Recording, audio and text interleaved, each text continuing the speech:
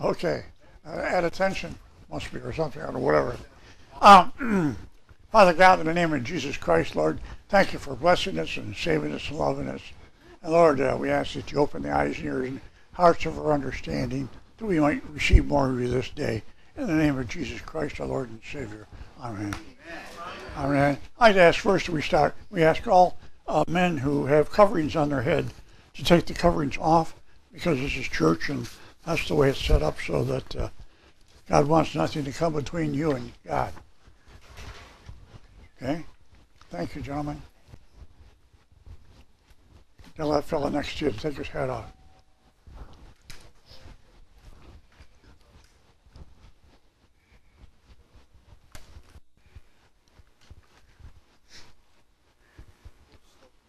Looks good. Okay. Father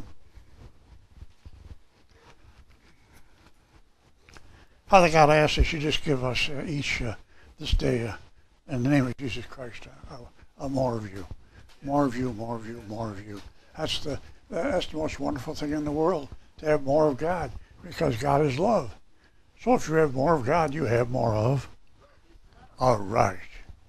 And that's the deal. And who wants to have hate? See?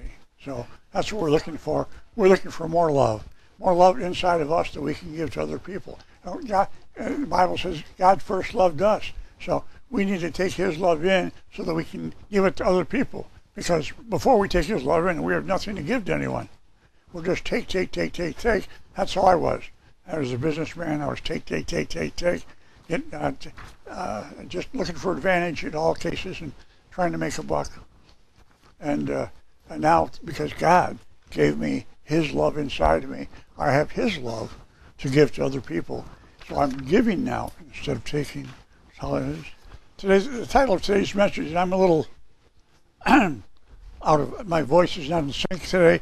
No one has any idea why I have a hoarse voice, so doctors don't know. No one knows. But we'll just keep it like that. The title of today's message is Christians start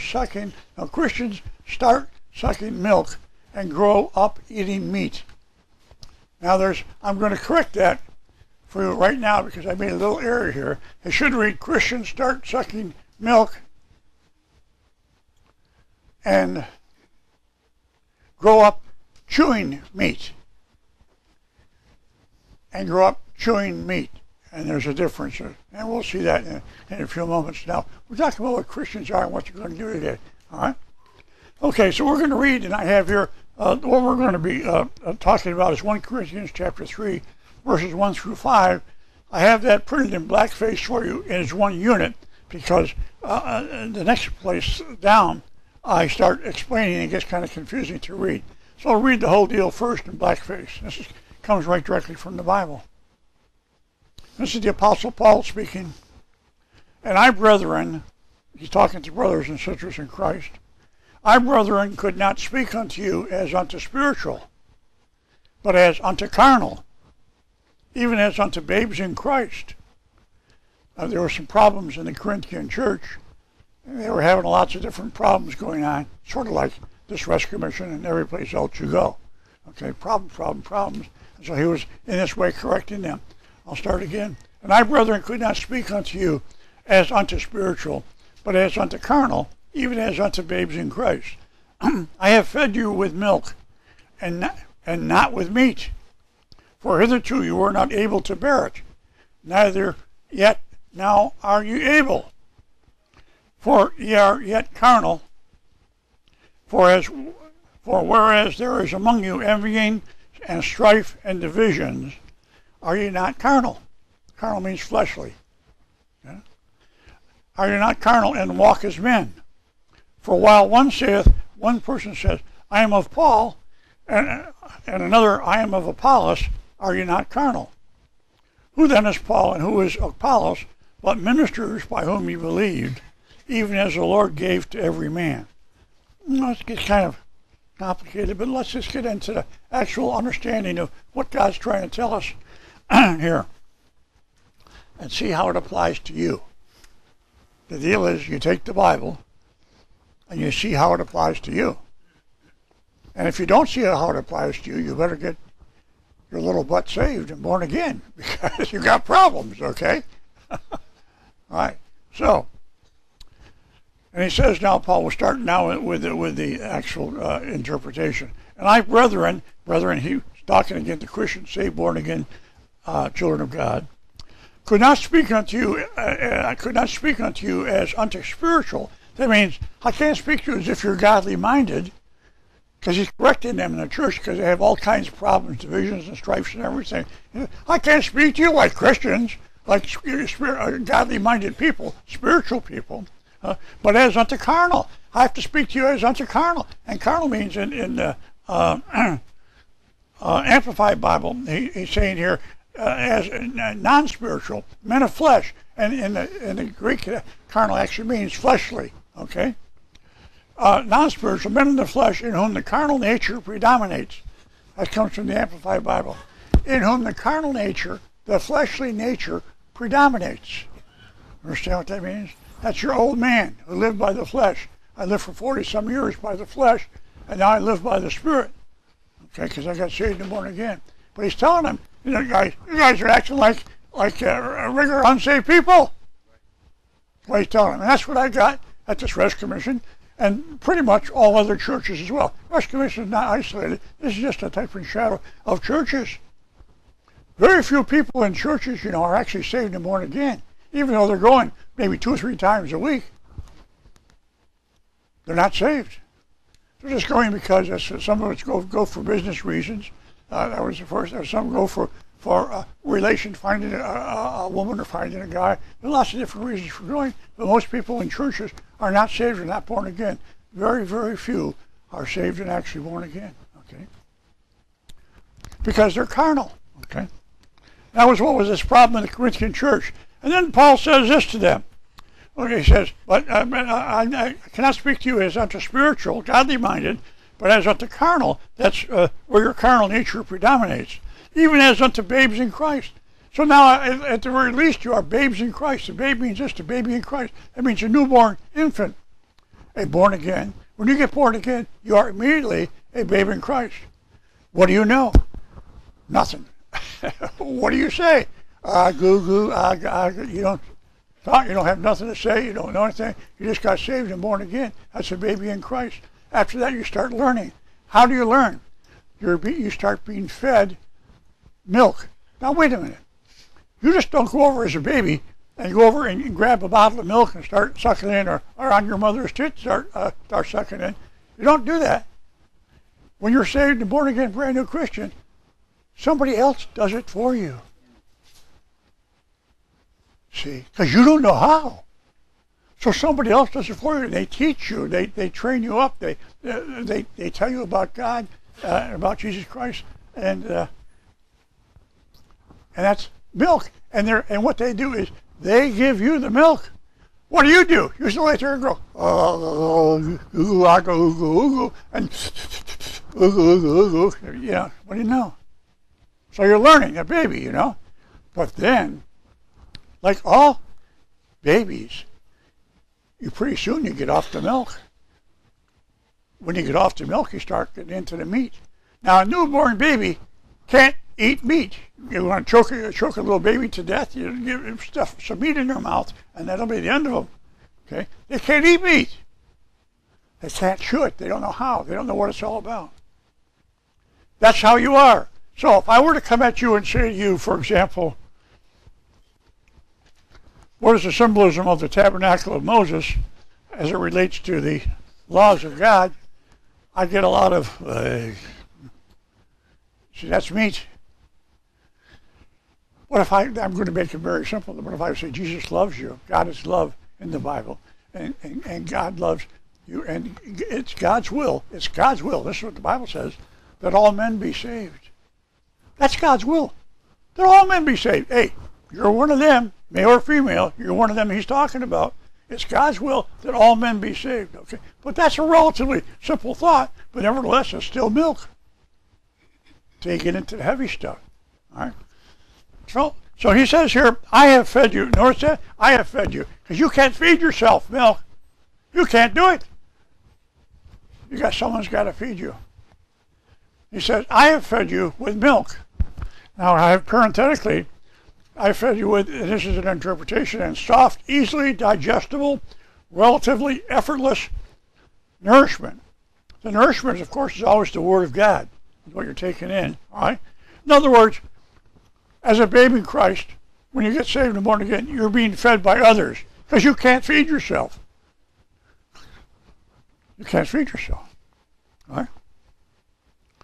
Now, he says, I have fed you with milk and not with meat. Now here's a little interpretation of that. Meat requires the intentional exertion, the chewing of the cud. Meat requires meditation for nourishment. Word of God, revelations. The nourishment's always a word from the Word of God. It's always revelations, okay? But it's meat require. Notice there's something different about meat.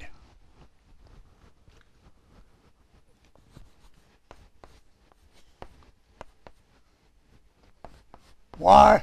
Milk equals you being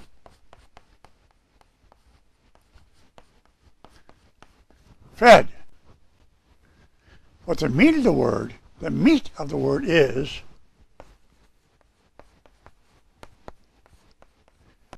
you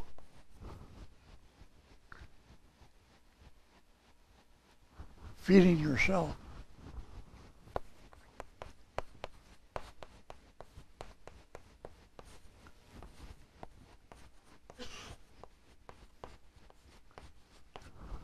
Now, when you're a Christian at the stage of you're taking in milk, which lots of people are, most Christians are doing that still, taking in milk. Now understanding, God is telling them the rules and regulations, and they're getting a little bit here, a little bit there. Okay, all right. How do I say?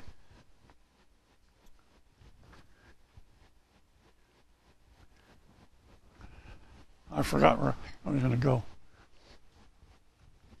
Oh, yes. This person here being fed milk is just receiving it. So it's not intentional on their part. It's just that they're hungry. And so they receive. It is, okay.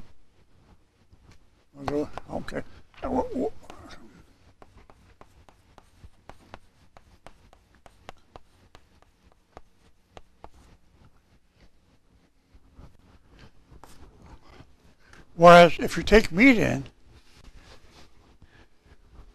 it's intentional. You see. Here's the difference. You're coming to church on Sunday morning, because that's a good thing to do when you're a new Christian. You come to church on Sunday morning, and you go home, and you wait a week, and you come back again next Sunday morning, because that's a good thing to do when you're a Christian. Okay? If you're coming to church to get fed milk, because you don't do, what else do you do at home? You go home, you do other things, you work this, that, or so on, but you don't study the Word of God. You don't study the Word of God. So you're coming to church every Sunday morning to get fed, okay, by others.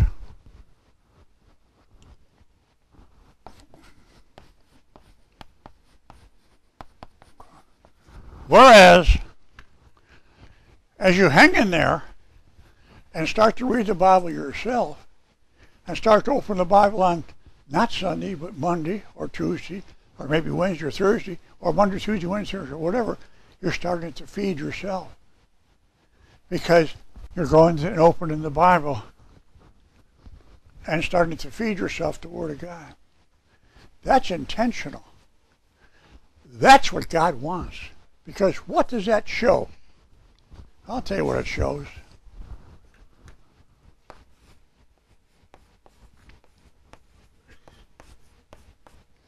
That's what it results in. Growth. Growth. You're feeding yourself. So if you come to church and listen to me every Sunday, well, you're getting a little bit here, a little bit there, a little bit of milk, and we're just giving it to you, and that's it. But then if you go home, now like some of the people do here, I know some do, they take my notes after I preach the message, they go home and they read the notes over.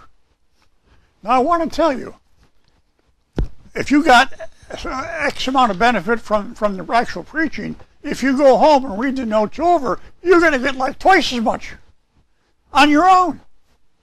Because you're going to get things coming to you that you didn't think about while you were actually listening to it.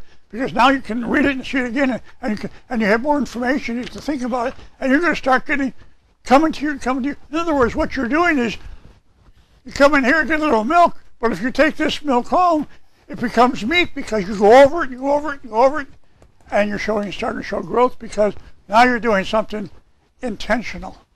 God wants intentional. God doesn't want passive babies. Feed me. Feed me, feed me. That's like a whiner. You know what a whiner is? I have a whiner. Oh, terrible whiners. Listen there. Whine. And whine. How come? Well, why don't you just go out and do it yourself? Oh, don't think of that. Whine. Some people want to be whiners. They just want to be fed. I want to be a baby. I want to be fed. Feed me. Very, very low-level Christians called babies in Christ. Babies in Christ. And what's God going to do with you when he gets you up to heaven? When he's got a baby up there. How much responsibility is God going to give a baby in heaven?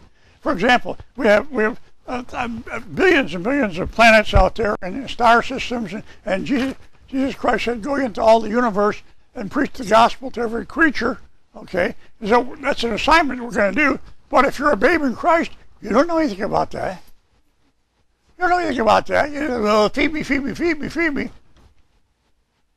What's God going to do with you? Got a nice lawn here for you to mow. You can mow that lawn over there, and then go over and mow this lawn, and you'll be happy. You'll be happy because you get the fullness of the Spirit according to your abilities, okay? So you're showing no ability, so he give you a job that requires no ability. On the other hand, someone who studies the Word and intentionally starts chewing the cud, so to speak. You know what it is, chewing the cud? In the Bible, there are clean animals and unclean animals, okay? Clean animals in the Old Testament, now there we could eat, and unclean animals that we could not eat, take in. That was the Old Testament. But the difference is the clean animals could chew the cud, and they had split hooves. Split hoof means you're walking in two worlds.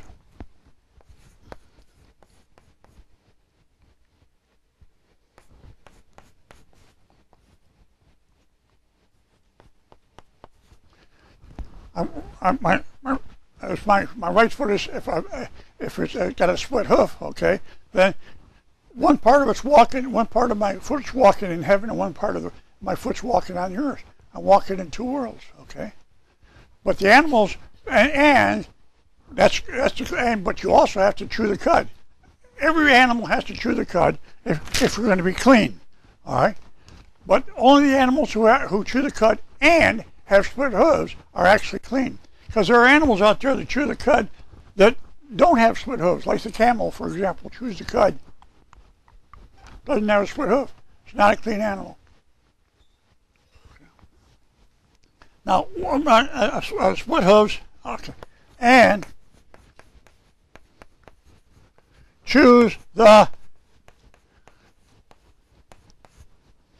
Well, what a strange thought that is. Well, God's given us that as an example of us. That's what he wants you to be. He wants you to be a clean animal from that point of view, the Old Testament point of view, a clean animal. He wants you to have a split hooves, and he wants you to chew the cud. Now, what does chew the cud mean? Well, what animals do, they have, like a cow has like 4 stomachs, and some animals have different stomachs. They eat their food, and it goes into one of those stomachs, and then they regurgitate it, and it comes back up, and they chew it. And that's to chew the cud. And it winds up being a ball of maybe this size or whatever in their mouth, and they just chew it over here, and they chew it over here, and they chew it over here, and they chew it over here, and they chew it over here, and chew it over here. What does that translate to in a human being? It's meditation. It's meditation. It's thinking about what you just ate. Thinking about what you just ate. You're chewing the cud. You're meditating. You took it in, and then like, for example, some of you go home and you read these things, and over again, you start chewing the cud. You start thinking about what you just heard. Think about what happened. I mean, it's even easier when you go read this, but you can do it without reading it. But the point is, you're intentionally thinking about something. We're coming to something that's new for me that I'll mention to you on. All right. So what I'm telling you is what we are and what God wants. Okay, and that's the title of today's message. It shouldn't be Christians start sucking milk and grow up eating meat. It should be Christians start sucking milk and grow up chewing meat. Thinking about it, like you. Since this man came here 6 months ago or so, his mind's changed. Because he used to be not thinking about God. And if it was indeed born again, we don't know for sure whether he was or wasn't, but now he's thinking about the things that are happening. In other words, he went from being a baby in Christ to they go from babes to adults, to adult.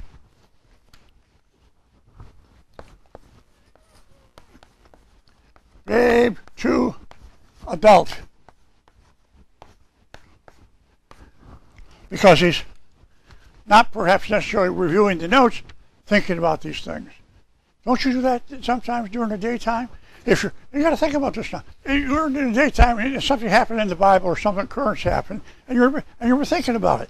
And all of a sudden, you weren't even paying attention to it. This is Tuesday now, and this happened on Sunday, and you're doing something else, and all of a sudden it comes to mind, and you start thinking about that. Well, what did Pastor Cabral say about that, chewing the cud, that sort and so on. You're starting to meditate. You're starting to meditate now. You're starting to chew the cud. That's where the real growth comes from. Chewing the cud, meditating, thinking about this. I have here subtitled underneath. When I start my opening, I have the rightness of our revelations depends upon the correctness of our doctrines. That's our building blocks. Under it, I've added a new thing now. Parenthetically, God is thought.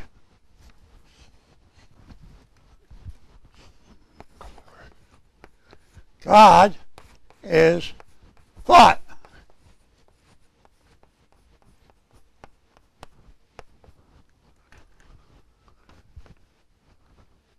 And that's there for you to think about.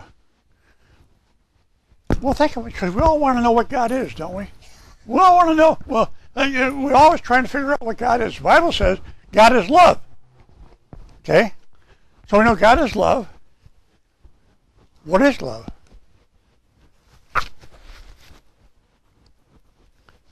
It's emotional thought. It's thought. The Bible says God is a spirit. What is a spirit? Well, spirit's invisible. Spirit's invisible. I got a spirit inside of me. Okay? It's invisible. God is thought. And what happens is thought, from God's point of view, if you have godly thought in you, godly thought creates things new.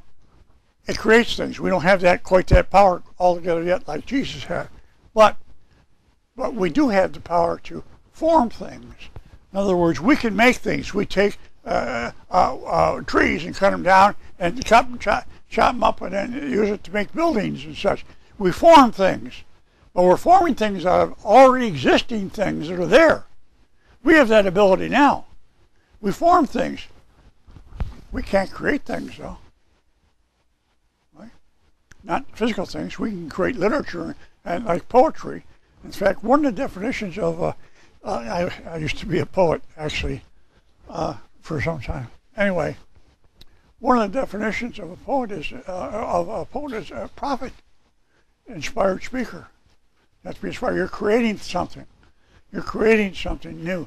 When we get the full mind of Christ, we'll be able to create things brand new, just like God. Couldn't Jesus do that? Yes. We're getting this mind of Christ, though. We're going to be able to do the same thing. So anyway, you need to think something about this. Now, what are you doing right now? You're sitting there, and what are you doing? You are thinking. Ooh, what is thought? Thought is God. Well, what's the problem here? How come I don't feel like God? Because you're thinking in terms of the world situation. Lots of us are. And not of godly things. The Bible says when we die, I'm paraphrasing, the soul will return to the dust from which it came from, and the spirit will return to God who gave it. The spirit will return to God. That's God's thoughts. That's what's going someplace. When you're coming out of here, you're a thought entity. A thought entity, okay? Created by God, but you're fallen, okay? Because historically now, back in, I'll go back, all the way back in, you disagree with God, and you're fallen from heaven. And God's restoring you. But it's all about thought. How did God create the heavens and the earth? By his thoughts. And he projected them, his thoughts out. He breathed, the Bible would say, his thoughts out. He created the heavens and the earth.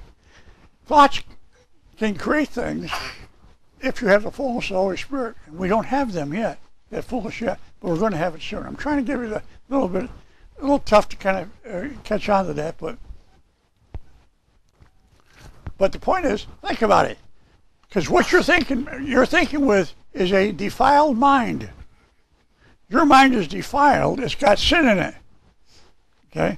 So you're not able to think in godly terms, okay, for the most part. But some of the thoughts that you have in your head are godly thoughts. And those are the ones are going to return to God who gave them. Little version there. Some of these things I can't really explain perfectly. You know, I'm kind of grasping at it myself. But I'm trying to. And brethren, I could not speak unto you as spiritual, but as unto carnal, even as unto babes in Christ. I have fed you with milk, and not with meat. For hitherto you were not able to bear it. The reason he didn't give them meat is they weren't able to bear it. That would mean you're not able to understand it. Like if I start up here, get into long discussion about the tabernacle of Moses, even though I've talked to it several times to some of you folks here, others here would have no idea what I'm talking about. Okay, we're not able to bear it because you need to have a background in certain things to build up so you can understand the tabernacle. The tabernacle requires revelation on revelation on revelation on revelation. Yeah, now you understand the tabernacle. And you don't have that. You can't bear it yet. So he said, that's why he said that. He said, I have fed you with milk and not meat, for hitherto you were not able to bear it, that is, to digest it, to grasp it, to handle it, to understand it. Neither yet now are you able to bear it. Now let's look at the second footnote here, down in Hebrews chapter 5, verses 12 through 14. For when the time, now he's talking right to the Corinthians and talking to you. For when the time you ought to be teachers, and you ought to be teachers. I got people on my staff who ought to be teachers. I mean, for when the time you ought to be teachers, you have need that one teach you again. You need to be retaught again because you just didn't get it. Okay, for when the time you ought to be teachers, you have need that one teach you again, which be the first principles, the fundamentals of the oracles. That's the utterances of God. And you are become such as have need of milk and not of strong meat. You got to start over again. You didn't get it. For everyone that uses milk is unskillful. That means in the Greek it means ignorant. Ignorant doesn't mean stupid. It just means you don't know. Okay? For everyone that uses milk is unskillful in the word of righteousness, for he is a baby, a babe. But strong meat belongs to them that are of full age, even those who, here it is, by reason of use, and that means by reason of habit or by practice, have their senses exercised to discern both good and evil. Now, there's a real deal there. But strong meat belongs to them. Strong meat means understanding. Belongs to them because you have to intentionally go for it. You can't just sit back and be drift along and let it take over you. You have to go for the strong meat. You have, because why? because you got to chew it. It isn't something you can just take and swallow it down. And I got strong meat and you're choking because you can't digest it. Strong meat, take it into your mouth and then you chew it. You swallow it, maybe you swallow it, but it come back up and you chew it. You have to, that's meditate. You think about it. And pretty soon it starts to soften up. And it's hard at first and it starts to soften. And it gets softer and softer and softer. And so finally it gets all soft and you can swallow it. Strong meat. But strong meat belongeth to them that are of full age, even those who by reason of use, that's habit practice. Notice that, habit practice. How often do you read the Bible? How often do you open up these pages? If you don't open these pages, you're not getting anything. But if you are, then you're setting up a habit. Like, for example, every Sunday I preach a message here, okay? That's my practice, my habit. I got my habit that keeps me going. It helps me so I can get strong meat. But strong meat belongs to them that are of full age, even those who by reason of use have their senses exercised. Your senses are, in the Greek, your organs of perception, your judgment, having your judgment exercised. Exercise being trained. That's what happens when you lift weights, for example. You go through. It's hard. You have to. I want to get stronger. So what do? I got some weights over there. I just look at those weights every day. I walk over and look at those weights. That's it. Then I walk away. It doesn't happen because I'm not intentionally going after it. I have to go over and lift those weights. I have to exercise those weights. It's hard. Exercising weights is hard. It's not anything anybody enjoys, I don't think, unless you're some kind of a masochist or something. It's not, but it's hard to do that. But what happens is this. The result is you get stronger. You get stronger. But you have to intentionally do it. You can't just think about it. You got to do it. And that's the problem with lots of people in their lives. They think about things and then they never do them. You only got one chance here, you know. This is it. You're living your shot right now. You could die. Some of you could die tonight, tomorrow, the day after, next week. And I could collapse right here. This is your shot. Now is your time. You need to put aside the monkeying around and show some intention. Get off the meat and get into the strong meat. Or excuse me, get off the milk and get into the strong meat. And you have to intentionally do it because nobody can do it for you.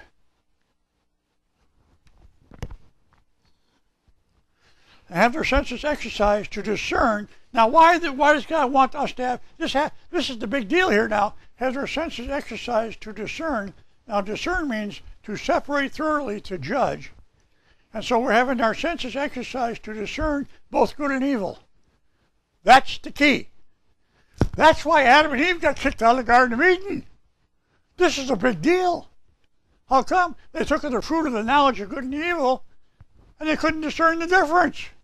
To them it was all the same thing. Just like me before I got saved and born again. I did all kinds of things. They were against God. How come? I didn't know the difference. I just did what I felt like I wanted to do. Just like most of us are right now. You just do what you want to do, right? I don't want to be this, I don't want to do this, I don't have to do this. Yeah. One of those, I rebel against authority. Well, I learned something there, all right?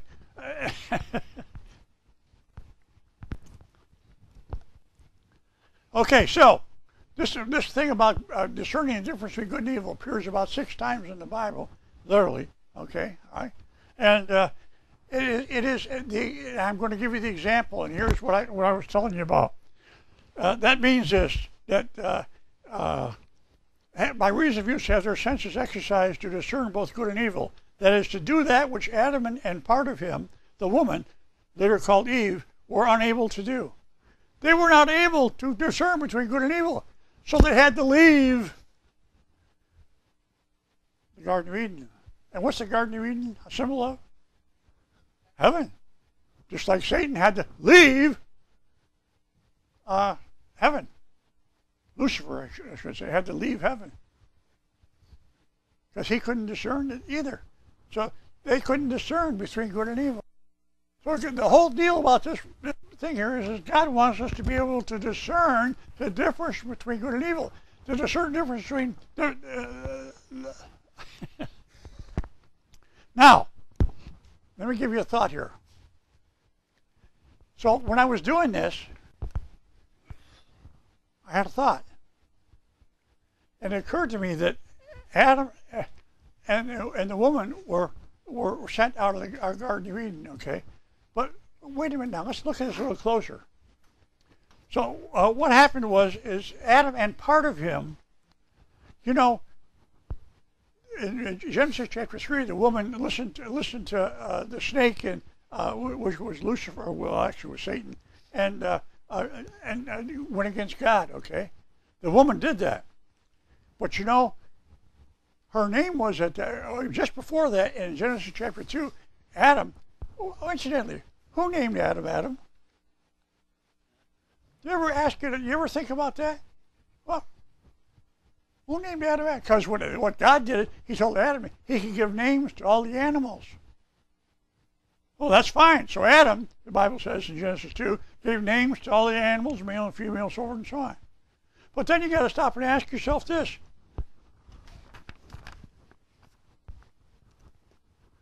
Who named Adam? Who named Adam Adam? Bible doesn't say. What do you think? God named Adam Adam. And so when you put a name on something, you're showing a measure of authority over that thing because you're putting a name on that thing. So God put a name, Adam, on the man, showing his authority. And then God said, okay, I'm going to give you more authority. I'm going to have you name all the animals in the Bible.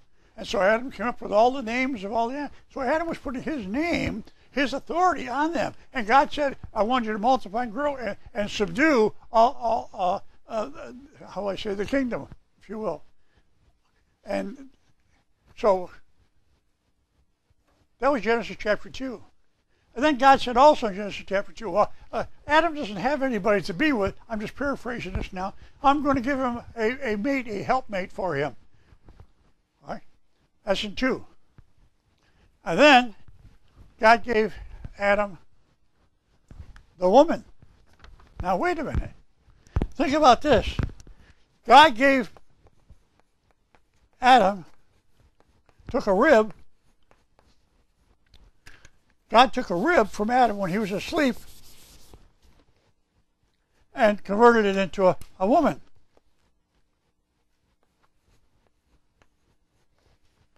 Okay, let's think about that. So that's Genesis chapter 3, and so the woman talked to Satan and disobeyed God and ate of the fruit and led Adam to do that, and so on and so on. And then God judged first the snake.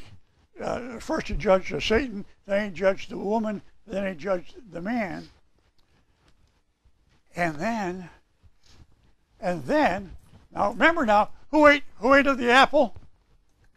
The woman. And then Adam named the woman Eve. Oh, wait a minute now.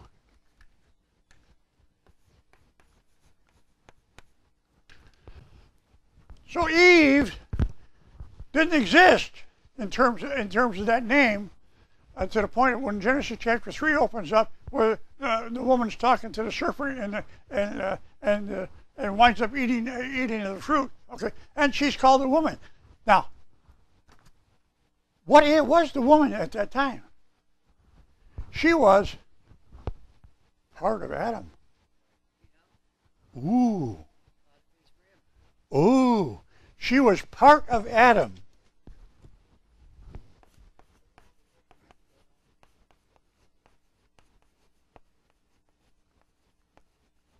Okay? And she sinned. Okay, led Adam to do the same thing. It's all right. All right. And then God cursed, actually, the serpent and the man and the woman. And after that, guess what Adam did? He named the woman Eve. After that. So Eve, when we do something like this, when we talk about Adam and the woman is part of Adam, right? Well, what Adam did after she was cursed and he was cursed and they sinned, he named her Eve. That was a separation. He separated himself from her. Because when she was the woman, she was still part of him. But then he named her Eve after the sin. In other words, he separated himself from the woman. How about that? No. So, and that gets involved in some other kinds of things. Now, that's kind of like bordering on pretty heavy milk, or meat, I should say. I can get into really heavy stuff because then we get involved in, well, Adam, the man Adam was named Adam while the woman was still in him. The woman was still in him when he got that name. And then the woman sinned, and Adam separated himself from the woman. And here we are today, separate from each other. And what do we want to do, really? We all want to get married, have a husband, have a wife. We're separate. And we want to be restored, and we are being restored back into one again. We're being restored back into one again. That's it. Now, wait a minute. When were we one? When God created the man and then named him Adam. Man and woman were one in one body. But then God took a rib, part of Adam, they're still part of Adam, and he called the rib, made that the woman. But then after she sinned, because she initiated a sin, after she did that, and Adam then exerted authority over her, and he separated himself from her and named her Eve. And that's how we are now. Eve, Adam and Eve. And the Lord says we're to be restored. And we're going to be restored back into, guess what we're going to be restored back into? Into one, we're going to go back into man's body. Because God said in Genesis, I created man, we have created man in our own image. In our own image. What was it? A guy. One body. And that's where we're being restored back into that one body. You know what that is? That's an example of this. That's an example of this that came to me. I started thinking about this thing. So wait a minute now, Adam and Eve. Adam. I got down to this point in the message, and I started thinking, Adam and Eve were, well, they were just, it was the woman, and there was Eve. Well, then I started to think about it. And you just heard what wound up thinking. Because why? Because I intentionally meditated about it. I thought about it. And I thought about it at night, I thought about it in the daytime, I didn't think about it all the time. I was doing all kinds of other things. Every once in a while it would pop up and I'd think about it. I didn't think about it when I'm sleeping. I'm thinking about it. Praise God. All right. That's something for you guys to think about right now.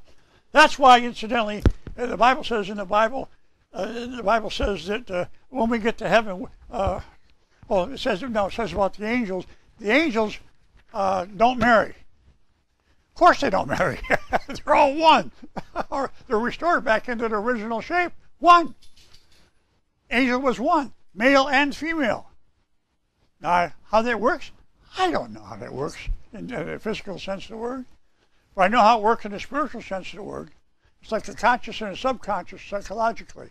Your conscious mind and your subconscious mind, which is under that. But we get too involved in that. The psychologists are really funny to me. I'm a psychologist, or at least I have a degree in psychology. I like to think I'm a, anyway, they study all this stuff, years and years and years of study, all this, and they're all studying all these different psychoses and you're this and that, and you have this problem and that problem and so on, and they don't really realize they're studying the spirit.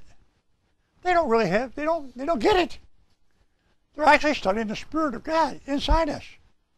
And they're because all the stuff, because we have fallen angels inside of us. Fallen angels, that's just, look at the symptoms. Oh, you're an alcoholic. What's that mean? Well, you got this, your mother did so and so on and so on. They don't realize, hey, that's a fallen angel inside you, controlling you. So they're looking at the symptoms, and they're not looking at the reality of what they're doing. In fact, if you take a good study, Freud and some of the other psychologists 100 and some years ago were all very much involved with Christianity. But they didn't foster that. They fostered psychology in its place. They tried to interpret it, spirituality in physical terms. I'm going to just let that one slide for now. Okay. So now we talked about Adam and Eve and showed you an example there. Let's go to the footnote in Joshua chapter 1, verses 7 through 9. This is the Lord God speaking to Joshua, who's about to enter the promised land. And he says, "Only be thou strong and very courageous, that thou mayest observe to do according to all the law," which, this is a footnote 3, "that you may observe to do according to all the law which Moses my servant commanded thee." That's the Bible. That's the law. Okay? And God said this to Joshua, as he's saying this to you. He says, turn not from it to the right hand or to the left. Don't deviate from the Bible, that thou mayest prosper wheresoever thou goest. Oh, he says prosper. He says, if you don't turn from right hand to left hand from studying the Bible, you will prosper. Let me put that up here.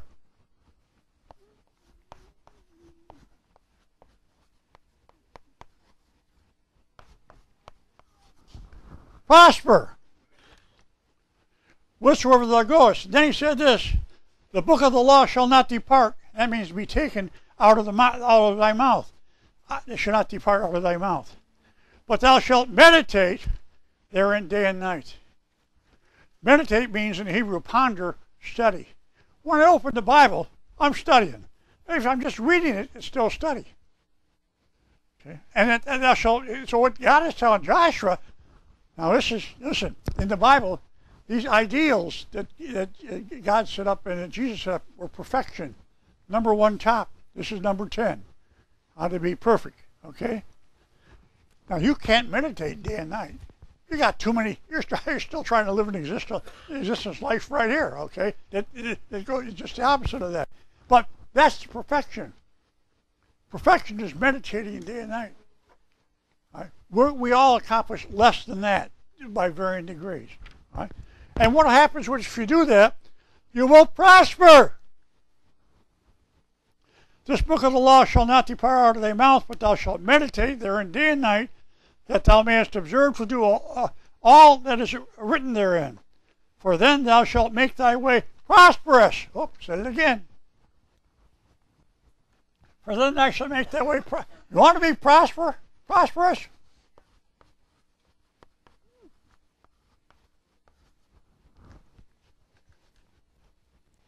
Read the Bible. And so, for then thou shalt make thy way prosperous, and thou shalt have, look at that, good success. Hey, folks, God is telling you something right here, right today, right now. You want to be prosperous? We're all poor. Some of us live under a tree someplace where you're worried about where to get your next meal, where your job's going to come from, this person, that person, all these problems going on here, okay? You want to be prosperous instead? Scott, for example, who's going to be a bum the rest of his life unless he gets his act together back there, all right? Going to be same thing over and over and over and over. Need this, help. Why? No intentional looking into the Bible. Nothing. Can't be prosperous. Can't have, what did I say here? On here. Good.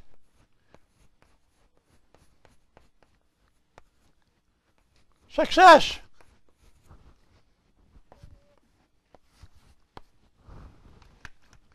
Prosperous, good success. You want it?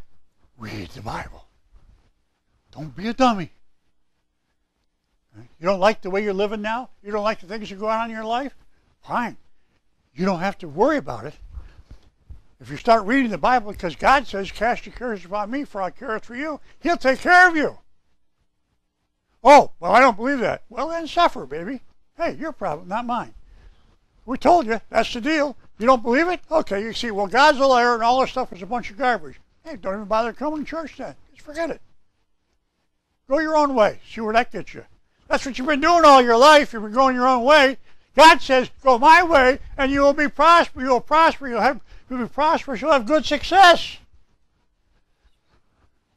God a liar? I did that. I started reading the Bible, and I'm happier than I've ever been in my entire life. That's what prosperous means. Happy. That's what blessed means. Happy. In the Hebrew, it means happy, happy, happy.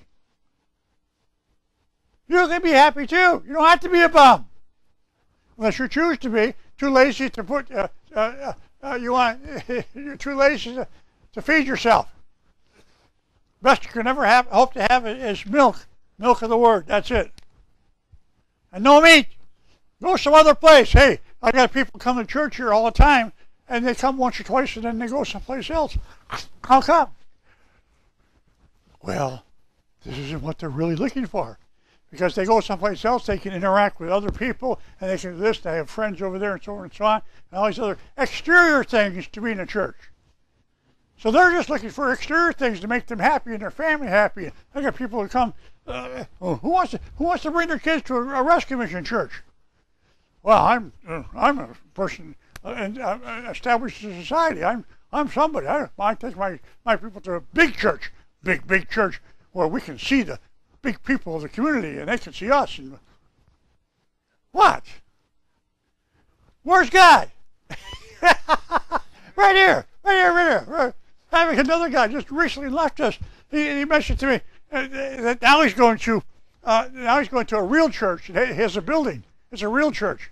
And I like, a real? What are you talking about? You see, that's where his mind is. Where's his mind? In people and things, and coverings, and buildings, and stuff. And not here.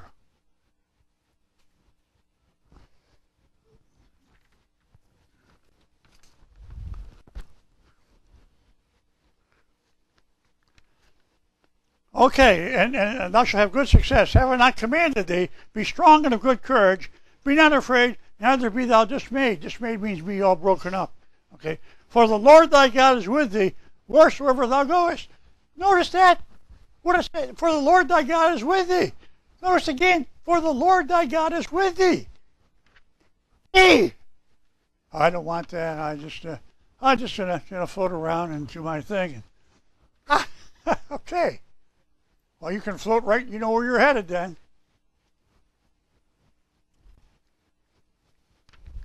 Fourth footnote, Psalms chapter 1, verse 1 through 3. Blessed, that in the Hebrew means happy, it means prosperous. That's what it means. Blessed is the man that walketh not in the counsel of the ungodly, nor standeth in the way of sinners, nor sitteth in the seat of the scornful. But his delight is in the law of the Lord. But his delight is in the law of the Lord, that's this. Okay? And in his law doth he meditate day and night. Again, meditate. That's the perfection again. No, we can't meditate day and night, or none that except Jesus could do that. But that's the goal. But his delight is in the law of the Lord, and in the law doth he meditate day and night. And he shall be like a tree planted by the rivers of water, that bringeth forth his fruit in his season. His leaf also shall not wither. And whatsoever he doeth, what? Shall prosper. I can't remember.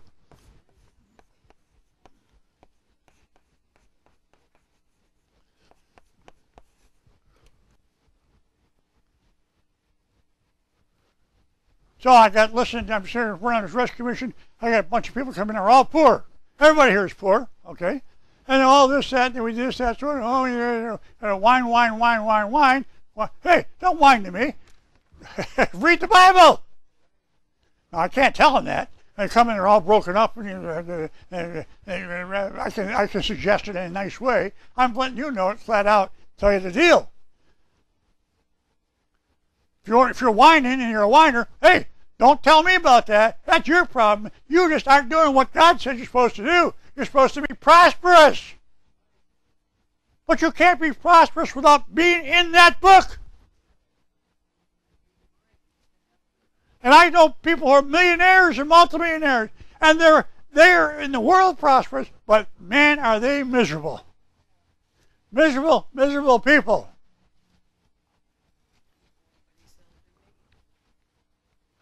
So let's go now to the fifth footnote. John chapter 16, verses 12 to 13. This is how again. That's Jesus speaking, I have yet many things to say unto you, but you cannot bear them now. Howbeit, when he, the Spirit of truth, that's the Holy Spirit, is come, he will guide you into all truth. He's talking to his disciples. The Holy Spirit had not yet come upon them because Jesus Christ had not yet been crucified on the cross. So he still had the Holy Spirit in him, wasn't in his disciples. Okay? So he's talking to his disciples, so he said, but you cannot bear them. I have many things to say to you, but you cannot bear them now, because you need the Holy Spirit to be able to do that. Howbeit, when he, the Spirit of truth, is come, he will guide you into all things, for he shall not speak of himself, but whatsoever he shall hear, that shall he speak. What does that mean, hear? That means, you notice, Jesus wrote this, said this 2,000 years ago. 2,000 years ago, the Bible was an oral tradition. It was oral. Yes, there were little scraps, pieces written around here and there and so on and so on, but it was an oral, it was 99.9% an oral tradition. It was here, here, here, here. And in 1611, when the King James Version was published, it became a written tradition then. But up until 1611, where the King James Version was published, it was an oral tradition. So that's why this Bible says here, and whatsoever he shall hear, because that's what you're doing here. But whatsoever he, that's the Holy Spirit, shall hear, that shall he speak. And he don't hear nothing unless you read it to him. This is what he has to hear. And if he hears this, then he'll interpret it for you. He'll interpret it for you. He'll give you the revelation. But you have to have this in you for him to do it. He can't give you a revelation of something you never, like the sower soweth the seed. If you've never heard about the sower soweth the seed, he's not going to give you a revelation about the sower soweth the seed. He can't, because you don't have it in you. You've got to get this in you. It's called prosperity. You've got to become prosperous. You've got to become happy. You've got to become blessed. You've got to obey the Lord. And he will show you things to come. That's prophecy. Here's Jesus saying, the Holy Spirit will show you things to come. Which is true. It's what he does. That's prophecy.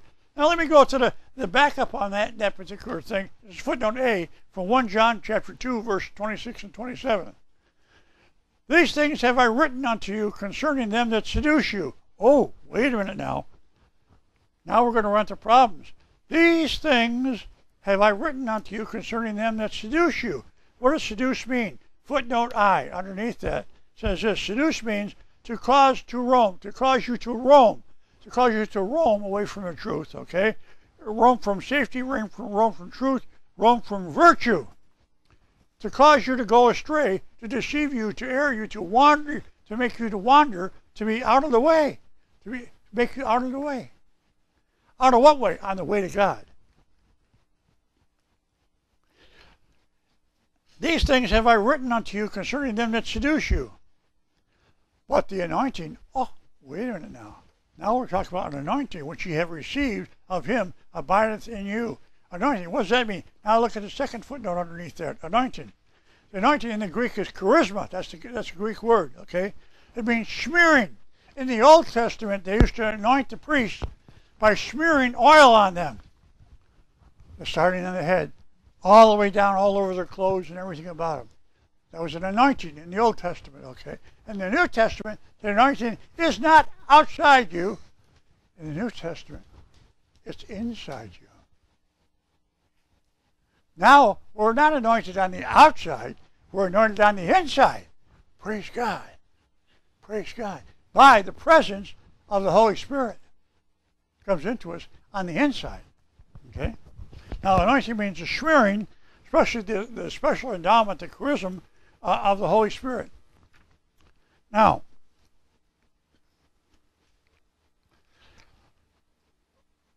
howbeit, when the Spirit of truth is come, when you get saved and born again, he will guide you into all truth, for he shall not speak of himself, but whatsoever he shall hear, that shall he speak, and he will show you things to come.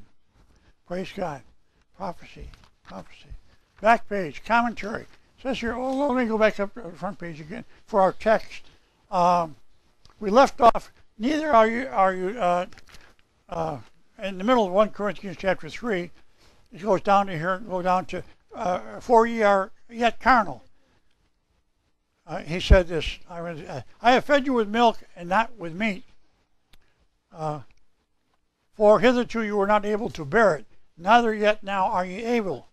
And here we start again. For ye are yet carnal. He's talking to the people in the church again. So you're yet carnal. That's predominantly carnal. And you are predominantly carnal. We all are predominantly carnal, to varying degrees. Predominantly mean fleshly. We live according to this world. For ye are yet carnal, for whereas there is among you envying and strife and divisions. And man, we got it here. Envying and strife and divisions. Are you not yet carnal? Because you shouldn't have those. You should have peace, love, understanding. For ye are yet carnal, for whereas there is among you envying, strife, and divisions, are ye not carnal, and walk as men. Now let's go to the back footnote on this. And walk as men. You walk as men. You walk as unnatural, or walk as natural, unsaved men. You are all Christians, and we still walk as unsaved men. We don't walk as Christians. What's it say here? Commentary number 6. Walk as men. You walk as men. That is, you walk as earthly men versus the heavenly angels that you actually are. You are all fallen angels. You've been separated from God. Okay? And he wants to restore you. And you're walking as earthly men versus the heavenly angels that you actually are. And the Amplified Bible has it, behaving yourselves after a human standard like mere unchanged men. You're acting, even though you're Christians and born again, you still act like unsaved guys and girls. What's the deal? Going back over again. For yet carnal, for as whereas there is among you envy and strife and divisions, are not yet carnal and walk as men. For while one saith, I am, and that's a follower, student, and learner of Paul, and another, I am a follower, student, learner of Apollos, are you not carnal? Because you should be saying that of Jesus Christ instead. Because these are earthly men. Who then is Paul and who is Apollos, but ministers of Jesus Christ, by whom he believed, even as the Lord gave to every man. Let me go to footnote 7 in the back. Ministers. What is a minister? And you're all ministers. Every one of you who is saved and born again is an ordained minister. Greek. It means to run on errands. Oh, well, I'm a minister. I'm somebody. I'm big shot. No, what's it say? God's ministers are these. To run on errands. An attendant. Generally a waiter at a table or other menial duties. Specifically a Christian teacher and pastor. A servant. We're servants. We're not the big shot calling the shots here. We're servants. Jesus Christ calls the shots.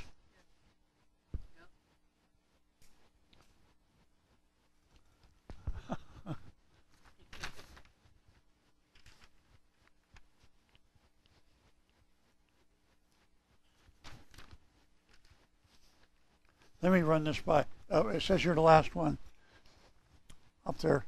By whom he believed. Even as the Lord, last of 1 Corinthians chapter 3 verse 5 reads, even as the Lord gave to every man. What did the Lord give to every man? Turn over to 8. Romans 12:3. Lord gave to every man this. For I say through the grace given unto me, to every man that is among you, not to think more highly of himself, not to think of himself more highly than he ought to think, but to think soberly, that is, be of sound mind, be sane, be in right mind. That's in the Greek, okay? But to think soberly, according as God hath dealt to every man the measure of faith. Now, wait a minute. Does it say a measure of faith or the measure of faith? It says the measure. The difference is this. If it said a measure of faith, you could have 5 over here, if it were quantitative like that, 5 and 10 over here, and 15 and 50 and 3 and 2 and 1, and that's a measure, that's a measure, oh, that's a measure, that's a measure, okay? But I didn't say the a measure, it said the measure. That means this, every one of you got the same measure of faith when you got saved and born again. Bingo! Every single one of you got exactly the same, and me, got exactly the same measure of faith when we got saved, when we got born again. Exactly so.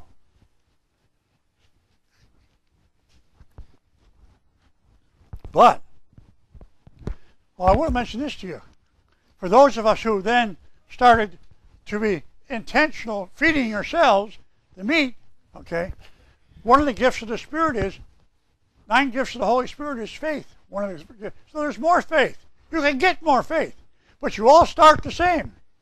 But you can get more faith.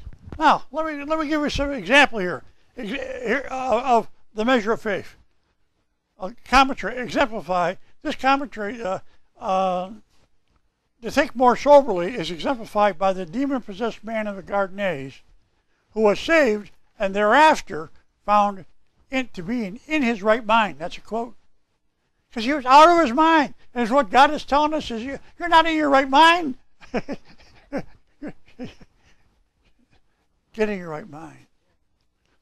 And there's a second example would be, there was the demon-possessed man. He had 6,000 demons, this guy had. And God saved, Jesus saved him. And he wound up being in his right mind. Mark chapter 5, verse 15, and Luke 8:35.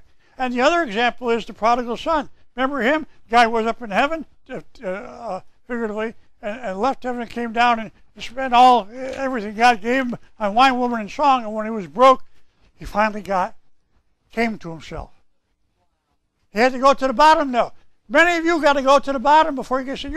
You know the best place to get people saved in the hospital, especially if they're dying. Oh man, that's a different deal then. Hey, I'm at the bottom now. I'm dying. Yeah, I'll think about Jesus Christ. Tell me about Jesus Christ. How many people do you think get saved who are dying? Because they're at the bottom, you see. Are you at the bottom yet? Have you hit the bottom? Because God will save you. That was in Luke chapter 15, verse 17. So I don't know. I do know. I do know that was good because I enjoyed that, and God helped me through that. And so the reason we meet here on Sundays is I give you what you're willing to receive. Just like Jesus, when he spoke a parable, gave the people what they were willing to receive. Some people get a little bit of this and that, okay? And some people get a lot, and some people don't get anything. And that's what we do here every Sunday. I give out the milk of the Word, and I definitely give out the meat of the Word. But you got to be have had the milk for some time before he can mature into the meat. But the people who get the meat are the ones who intentionally seek the Lord themselves. You have to intentionally seek the Lord. And how's that? How you do it? You open that book and you start reading it.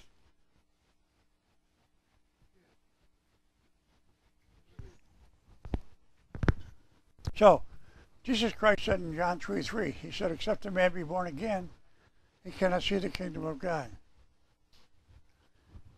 He said in John 3:3, except a man be born again, he cannot see the kingdom of God.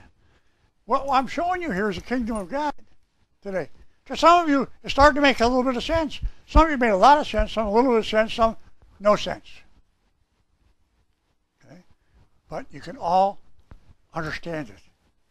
You can all come into this kind of an understanding, and you start by asking the Lord Jesus Christ to come into your life and be the Lord of your life. And then what he does, he sends his Spirit, his Holy Spirit, into your heart to explain to you this. But you have to take this in. You can't just get saved and say, that's it, I'm done, and I'm going to heaven and walk away, because that may not be happening. You've got to take this in. Intentionally. So I ask now first, is there anybody here today who would like to receive Jesus Christ as your Lord and Savior? I'll say a prayer. You can say it after me. Anyone at all, please raise your hand and we'll say a prayer for you. Yes, sir. One. Anybody else? Anybody else like to receive Jesus Christ as their Lord and Savior? Anybody else? Okay. Please stand. What's your name? Jameson Pentecost. That's a good name. Thank you. I had to think about that. All right, come on up here with me. Sure.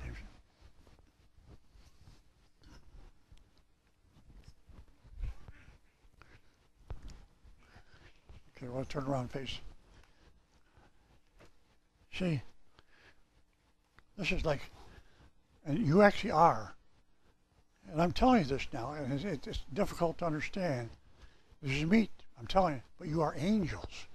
You are actually fallen angels. I can show that to you if you go back to my January messages and continue forward from there. But you're fallen angels,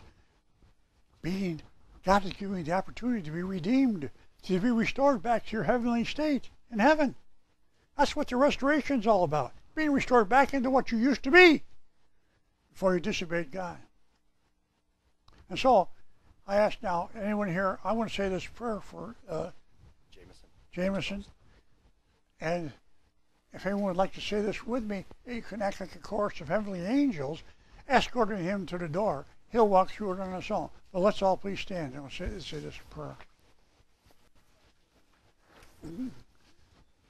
Jameson, do you believe that Jesus Christ died on the cross and paid the penalty for all your sins? Yes, I do. All right, good. Please repeat this prayer after me, and you folks along with us. And remember now, when you say this prayer, the Bible says the angels rejoice over one sinner that repents. And that means they're all around you as well, okay? Angels are spirits, they're invisible, but they're here. Let's say this now, shall we?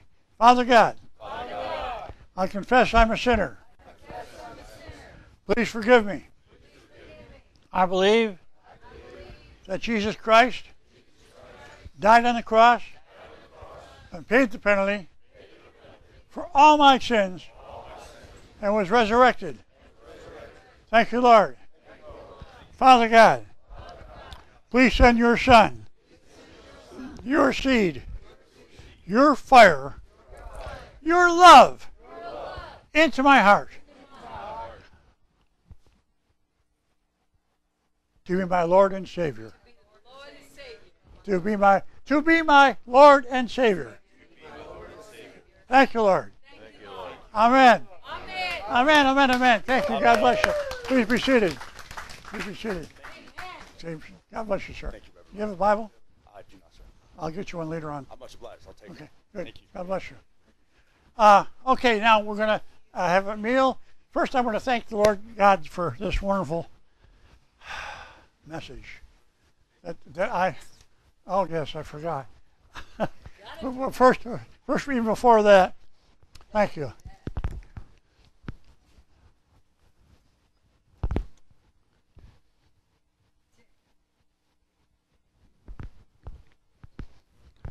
Yes, I want you to come up and collect the tithes.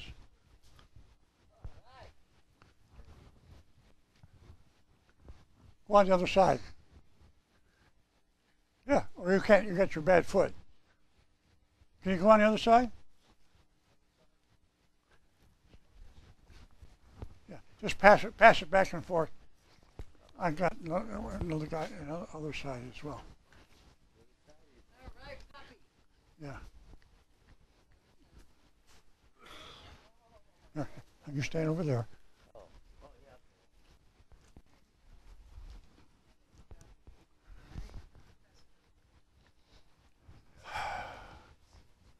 Obedience. The reason we take the tithes is not for your money. It's to show you something about yourself. That's what everything is about you. It is to show you whether you're being obedient or not to the Lord. He said, return to me. That means that the assumption is he gave you everything that you have, and he asked you to return to him 10% of your increase. If you made $10 this week, then the Lord will ask you to put $1 in the tithe bucket, 10%. Okay? If you do that, he said, I will open the windows of heaven above you so that you will not be able to contain the blessings that will flow down upon you. Okay? It seems to me that's a pretty good deal. Okay? Now, especially he says another thing for those who don't tithe. This is in Malachi. This is a quote he said, would you rob God? And the people said, well, what do you mean rob God? And he said, in tithes and offerings, you have robbed me. You've taken from, I'm paraphrasing now, from my storehouse. You have robbed me. In other words, save some with compassion and some with fear, from Jude. All right? He wants you to know whether you're being obedient to him or not. If you think this is just a joke and you're not obedient and you're just waiting to get a meal, then that's okay with me. Hey, that's your problem. You're making your own life what it wants to be. You know, right there, right on the board is your life. All right? I'm just telling you, I'm going to heaven when I die. I know I'm going to heaven. You can go too. Everybody can go, wants to go. Just have to obey God. He doesn't want any disobedient children. There's no such thing as disobedient children in heaven. They've all been trained nicely. They're all very obedient, and they're serving the Lord. Out into all the universe, we're serving the Lord. On the other hand, you don't have to go to heaven. You can go to hell if you want to. Up to you. Just don't do anything. You'll go to hell. You slide right down there. Where you want to be.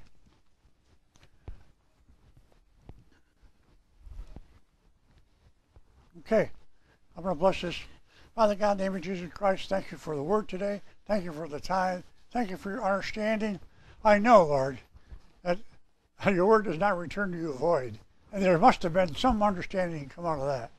And Lord, I thank you for it in the name of Jesus Christ, the Lord and Savior. I ask you to bless everyone here with more of you. Amen. Amen. Tim, want to bless the food we're about to partake of?